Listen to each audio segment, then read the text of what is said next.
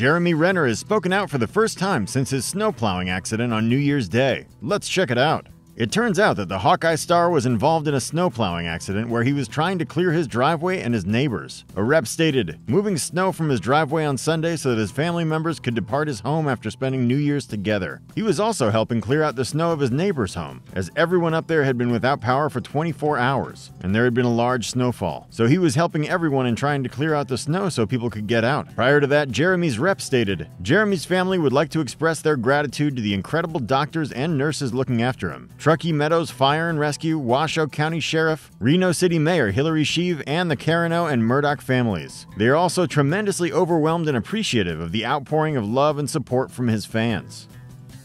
Something that makes it surprising is the fact that Jeremy was videoed operating the same snowplow just days before the accident.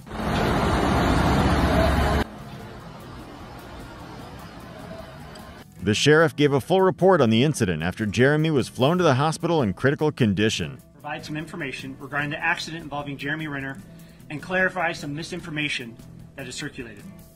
Myself and all the members of the Washoe County Sheriff's Office family and first responders send our thoughts and prayers to Mr. Renner, his family, and friends, and we share our sincere hope for a full and speedy recovery.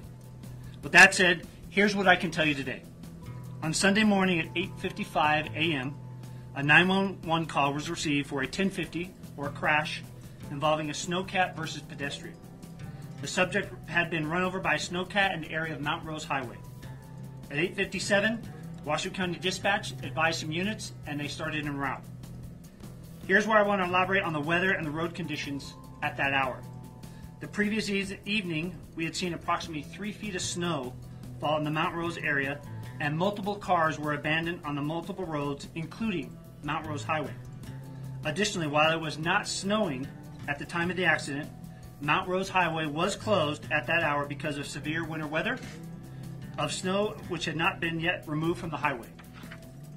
At 9:30, the first Washoe County Sheriff's Office unit arrived on scene.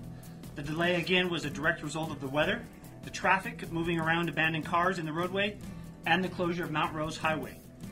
When the first Washoe County Sheriff's Office unit arrived on scene, Medical, Truckee Meadows Fire Protection District, and North Lake Tiles Fire Protection District were on scene. At 9:37, care flight landed in the vicinity of Mount Rose Highway. At 9:56, Mr. Renner was taken via care flight to a Reno area hospital. Now for some details of the accident as we currently know them. I want to be clear here, as well as going on a major accident investigation, and we are handling it as we would any other major accident investigation. We are still conducting interviews and processing items from the scene. Based on our investigation, Mr. Renner's personal vehicle, which was being driven by a family member, had become stuck in the snow near his home. Mr. Renner went to retrieve his piston bully, or snowcat, an extremely large piece of snow removal equipment weighing at least 14,330 pounds, in an effort to get his vehicle moving.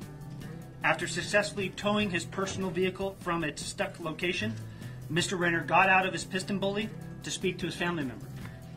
At this point, it was observed that the piston bully started to roll. In an effort to stop the rolling piston bully, Mr. Renner attempts to get back into the driver's seat of the piston bully. Based on our investigation, it's at this point that Mr. Renner is run over by the piston bully. An eyewitness detailed seeing Mr. Renner getting into the piston bully and not seeing him again until the piston bully came to a rest in a pile of snow in front of his driveway.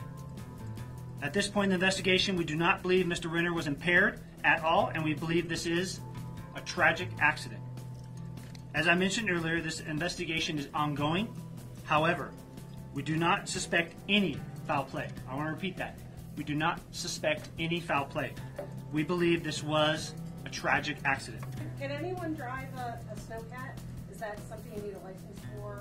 It was on a private road, so he can drive that snowcat. And in this instance, as Mr. Renner always does, those private roads, he was being a great neighbor and he was plowing those roads for his neighbor because up there, again, they had 3 feet. We're going to refer to the family. I believe they made a statement earlier today on his well-being. And again, all we want to say from all of us here as first responders, we are keeping him and his family and friends in our thoughts and prayers. Mr. Renner was run over by the piston bully. There were some neighbors that also brought out some towels to help. So, I want to thank them as well for their quick response in helping Mr. Renner while all of us first responders were responding. But first aid was rendered to him. Was it hard for the helicopter to land, given the conditions? It was, and that's why it took them a little bit. As I know there's a video already out there on social media, just because of the weather, all of the snow that we had just gotten, they had to find a safe landing zone for it. What I can tell you was there was no doctor on scene. It was some good neighbors of Mr. Renner's that came out with some towels and rendered some aid. Was he in when you guys arrived? Was he conscious? He was speaking to the first responders. And I've seen it reported that he suffered chest wounds and some orthopedic injuries. Can you comment on whether or not that part I don't know. I'd have to refer you to the family and let them answer those, or the hospital. Do you have any details on how common an accident with a snowcat is? No, not off the top. I would have to tell you probably there's always at least, because this type of snowcat is one you'd see at ski resorts, that there's always these type of injuries or accidents that occur. The exact number I do not know.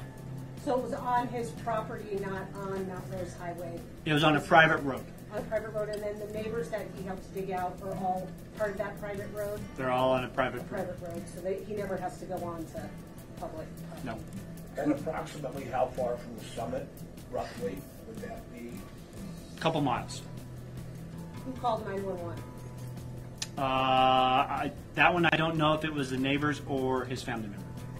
All of this is happening just days after Jeremy posted about his new documentary coming up to Disney+. According to the description of the show, Rennervations is a 4-part series that embraces Renner's lifelong passion for giving back to communities around the world by reimagining unique, purpose-built vehicles to meet a community's needs. After word of Jeremy's accident got around, celebrity peers took to Twitter to show their support and sympathy to Jeremy and his family at this tough time. James Gunn tweeted, "My heart is with Jeremy Renner." Josh Gad tweeted, "My God, praying for Jeremy Renner and his family." Tara Strong spoke about her past following of Jeremy as she tweeted, "My sweet Jeremy Renner, loved you for decades. From a senior trip to the hashtag MCU, sending you and your closest healing love, light, and strength for a full recovery. Hashtag Jeremy Renner." Simona seemed to be very distraught about the situation as she tweeted, "Jesus Christ, Jer. Couldn't even sleep all night. Anxiety times 5,000. Why all the bad things always happen to the most amazing, kindest, most loving people? Hang in there, Jeremy Renner. Please, everybody send your prayers."